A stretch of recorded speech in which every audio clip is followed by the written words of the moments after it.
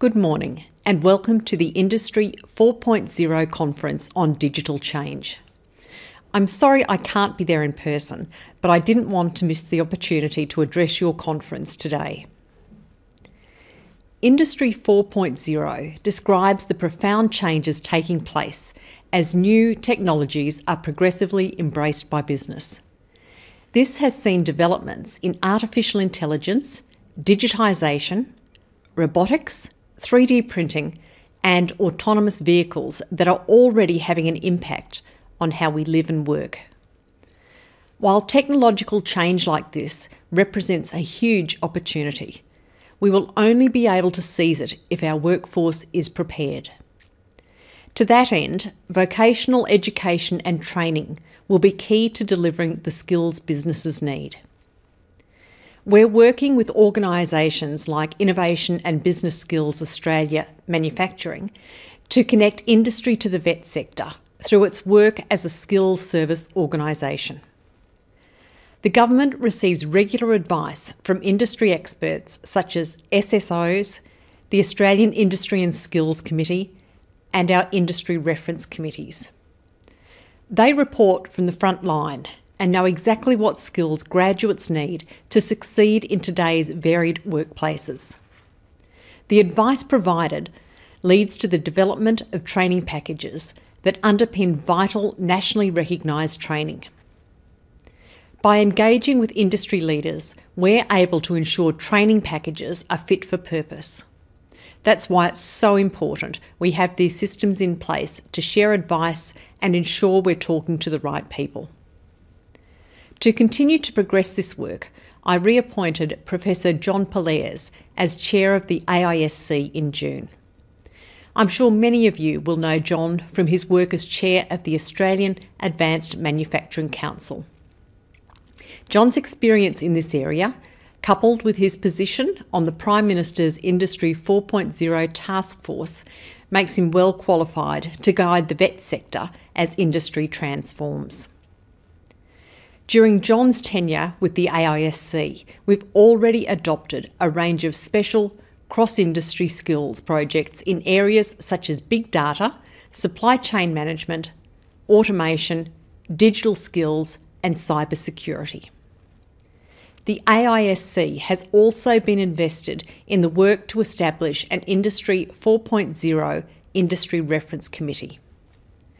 This IRC is tasked with overseeing efforts across the training sector to adopt future-focused skills in response to greater automation and digitalisation of work practices. It's just another step we're taking to help future-proof the national training system and the workers of the future. The Industry 4.0 IRC joins the Prime Minister's Industry 4.0 task force in this space and includes subject matter experts in advanced manufacturing, cyber, ICT and transport among its diverse fields. When the opportunity arises, I'd encourage you to contribute your insights to the work of the IRC. The government is also engaged in a training package reform agenda, and we're focused on the design of training products that will best equip learners with the skills they need for employment and weathering the technological changes underway.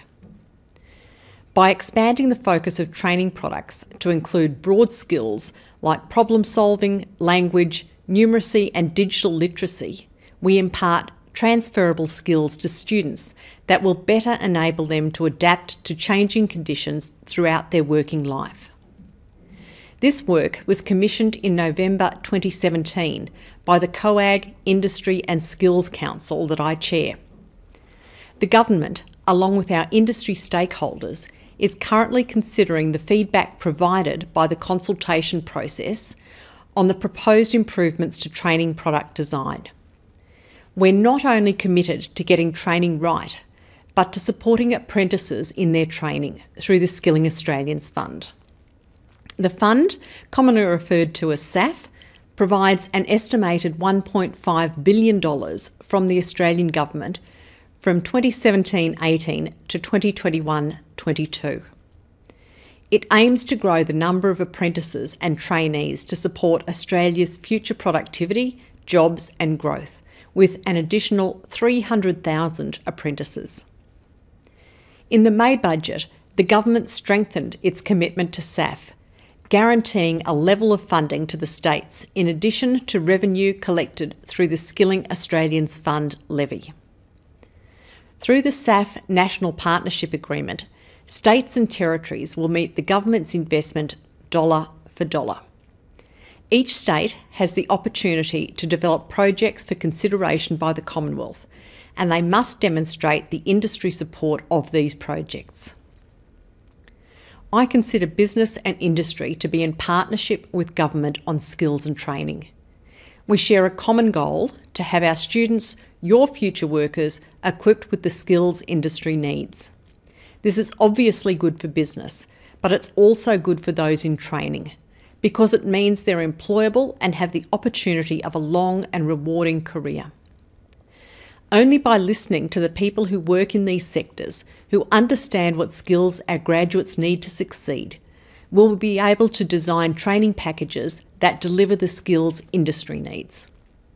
I wish you the best of luck with the remainder of your conference and look forward to working alongside you all into the future as we capitalise on this new industrial revolution. Thank you.